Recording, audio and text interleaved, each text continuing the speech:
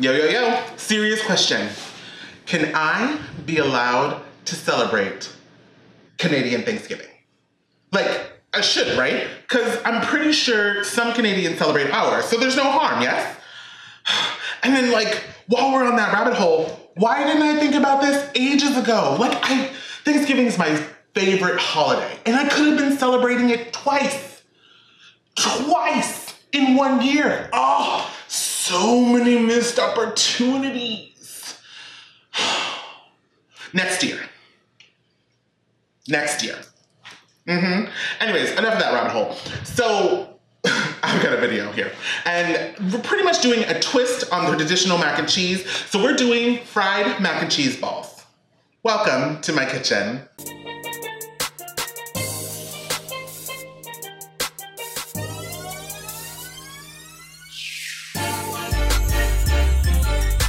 Now, I made this for Thanksgiving like a few years back because I did kind of like a non-traditional Thanksgiving, meaning I basically made dishes that were not normally prepared or kind of a twist on the dishes you'd normally find during Thanksgiving, kind of like this one. And these are really pretty simple, so now I'm gonna show you. Don't have a mac and cheese recipe?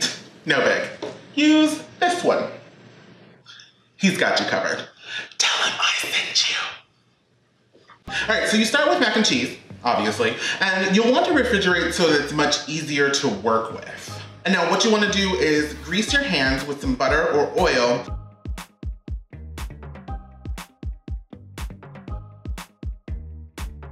And then with a spoon or ice cream scoop, portion out some of the mac and cheese. Then we're gonna form them into the balls the best you can, and we're gonna place these on a cookie sheet.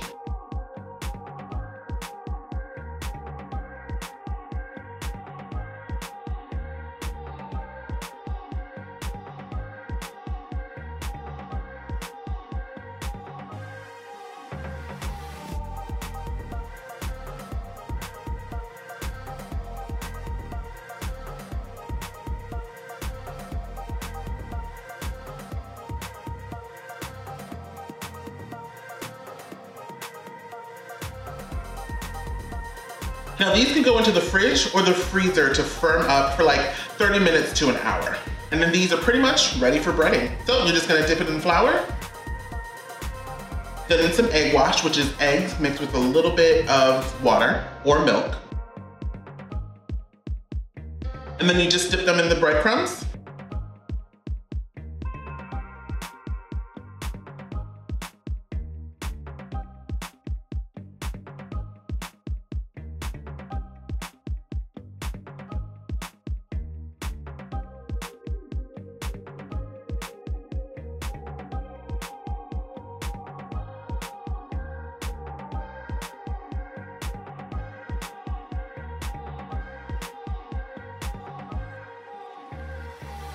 And then these are ready to fry, or you can place these in the freezer to firm up again, and then you can fry them when you're done. So my mac and cheese balls are out of the freezer and ready to be fried. So I have some oil at 350 degrees, and we're just going to fry these until they're golden brown.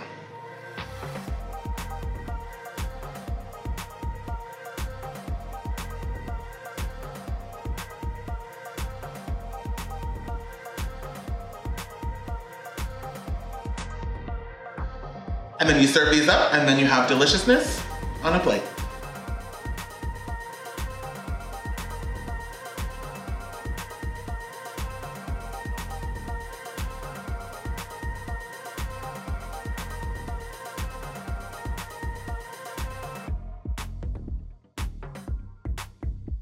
I hope you get inspiration from my kitchen. Like and subscribe to come back for more. And comment below if you think that I should be able to celebrate Canadian Thanksgiving. And if you would celebrate it with me, because I believe that I should be able to.